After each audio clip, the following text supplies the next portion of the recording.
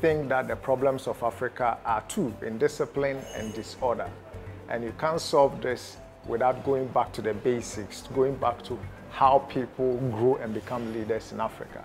So our work is very simple. We go to schools, we have a curriculum for teaching leadership. We go to schools and we teach them, we teach young children how to be leaders so that when they grow up, they will learn to do the right thing. Now, why is this so important for the development of Africa? The biggest challenge in Africa, as President Ellen Johnson Sirleaf of Liberia said, is that Africa is not poor. Africa is poorly led.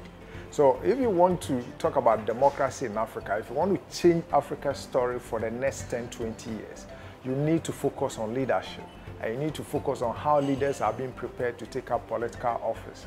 And that is why we are interested in teaching young children how to be leaders. This, for us, is the #1 problem of Africa. And if we can get the leadership story right, we can get development in Africa, spot on.